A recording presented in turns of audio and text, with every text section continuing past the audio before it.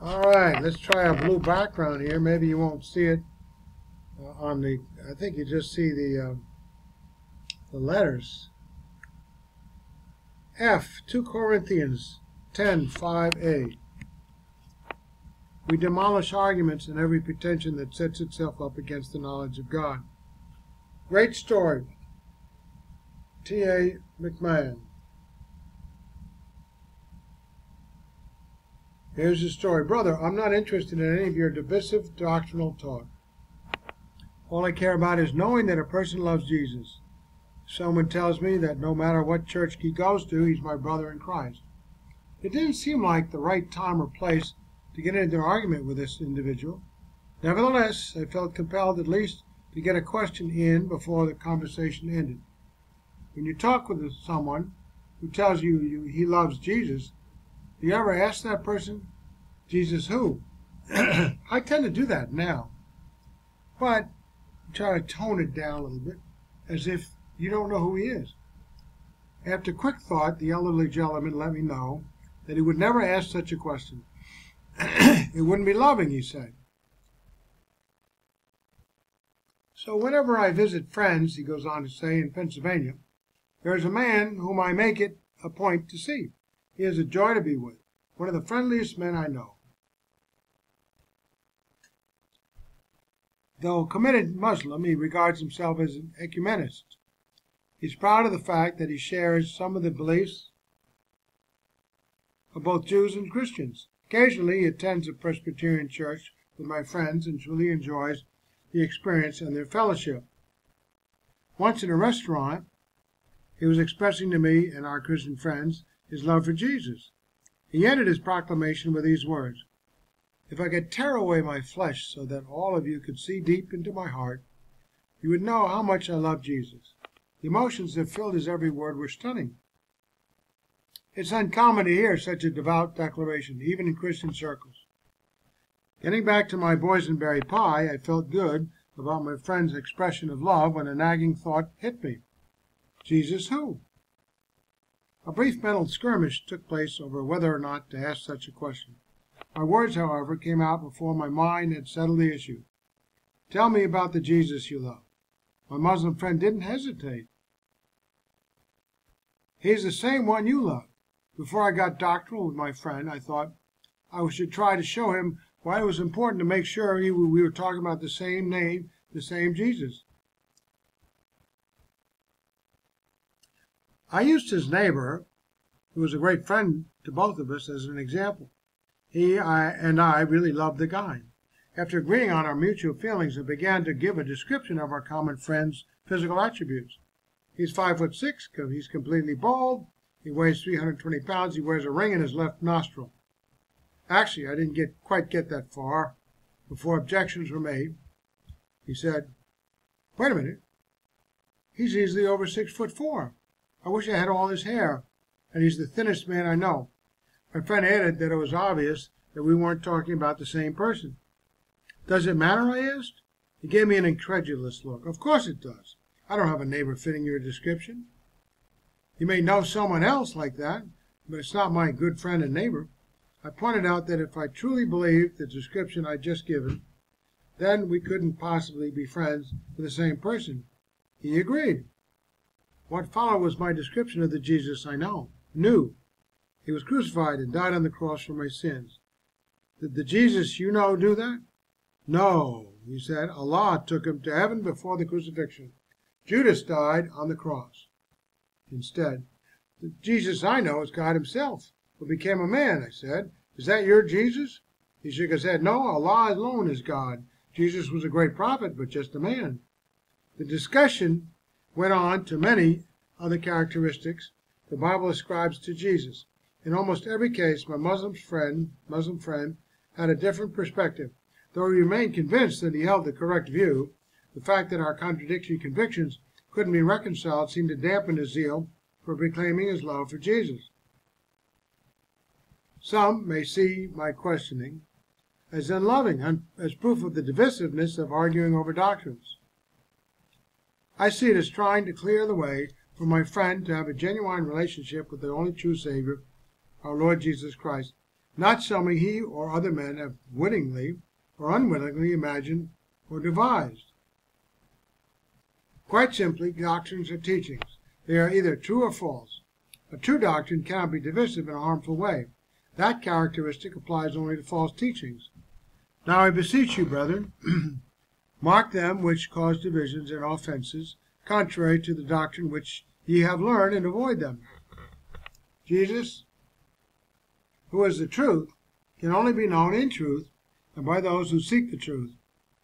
Christ himself caused division between truth and error.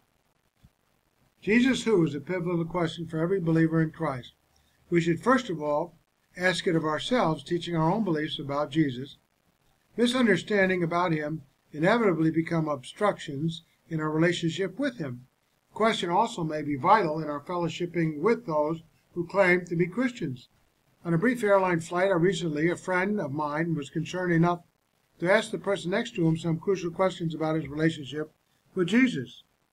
Although the young man professed to have been a Christian for 4 years or so, and participated in Christian fellowship for professional athletes, he didn't really know Jesus, nor did he understand the gospel of salvation. My friend led him to the Lord before the plane landed. All too often, phrases similar to "we stand together with anyone who names the name of Christ" are emotionally charged coverings for ecumenical agendas, which differ. The fear of destroying unity plagues those who take seriously such unbiblical propaganda, even to the point of discouraging any vestige of interest in contending for the faith. Astonishingly, Christian unity now includes collaborating for the moral good of society with cults that name the name of Jesus. So the cult's teachings about Jesus include every unscriptural idea imaginable. The Jesus Christ of Latter-day Saints, for example, couldn't be further removed from the Jesus of the Bible. The Jesus invented by Joseph Smith, and after whom be named his church, is the first spirit child of Elohim, just as all humans, angels, and demons are spirit children of Elohim. The Mormon Jesus became flesh through physical intercourse with Elohim, between Elohim, God the Father, who has a physical body, and the Virgin Mary. Their Jesus is the half-brother of Lucifer. He came to earth to become a god. His sacrificial death gives immortality to every creature, including animals, at the resurrection. However, whether an individual creature spends an eternity in hell or in one of the 3 heavens is totally up to his or her or its performance. The Jesus Christ of the mind science cults, Christian Science, religious science, unity school of Christianity, and so on, is no different from any other human being. Christ is a spiritual idea of God and not a person. Jesus neither suffered nor died for mankind's sins, because sin doesn't exist. Rather, he helped humanity to cease from believing that sin and death have any reality. That is salvation in so-called Christian Science. Jehovah's Witnesses also love Jesus, but not the Jesus of the Bible. Before their Jesus was born on earth, he was Michael the Archangel. He is a God, but not Jehovah God. When their Jesus became a man, he ceased to be a God. There was no physical resurrection of the JW Jesus. Jehovah raised his spirit body, hid his physical remains, and now, once again, Jesus exists as an angel called Michael. The Bible promises that when a believer in our Lord and Savior dies, he or she immediately goes to be with Jesus. But with the Jesus, however, only 144,000 Jehovah's Witnesses have that privilege, but not at death, for they are annihilated when they die. That is, they spend an indefinite period in an inactive and unconscious state, in effect ceasing to exist. My fellowship of love with the biblical Jesus, however, is unbroken and everlasting. Roman Catholics love Jesus.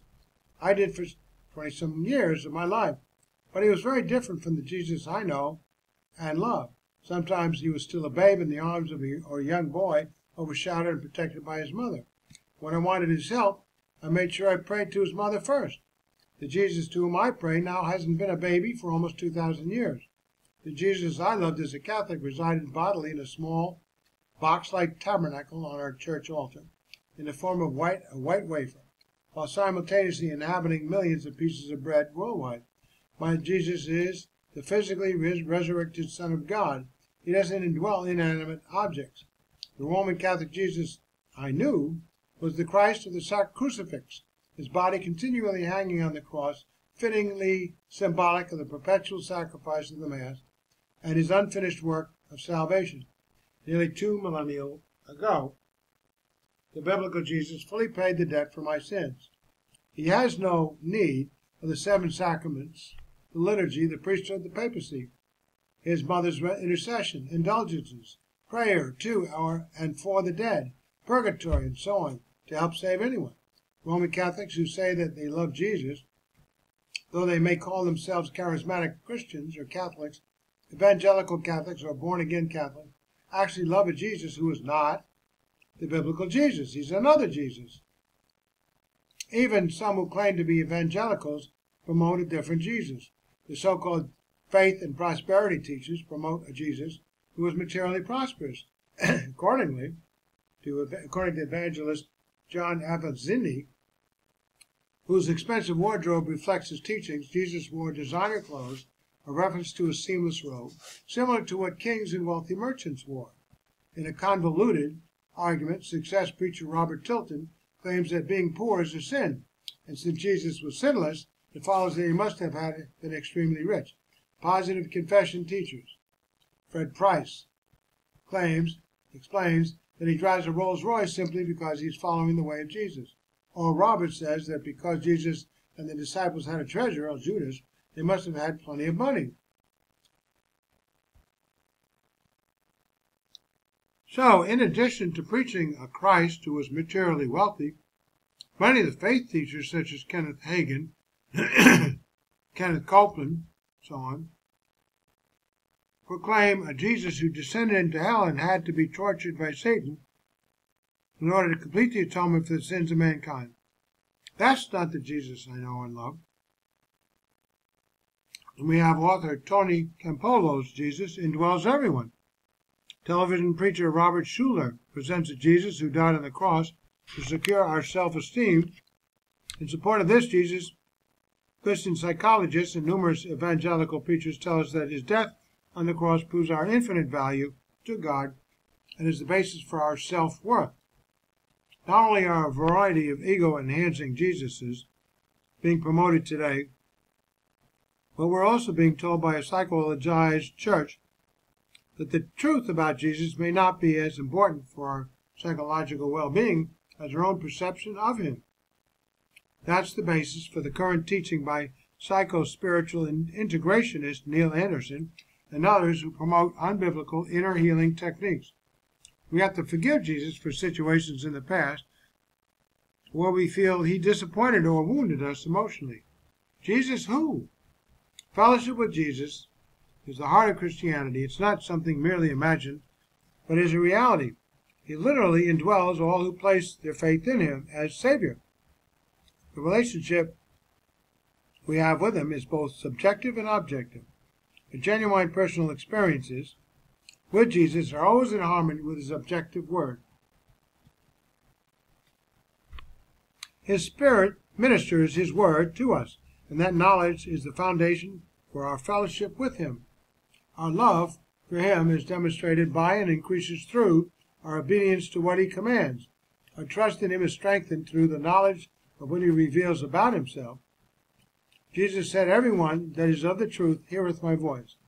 To whatever degree we believers entertain false beliefs about him, about Jesus, and his teachings, we undermine our vital relationship with him. Nothing can be better on this earth than the joy of fellowship with Jesus and with those who know and are known by him.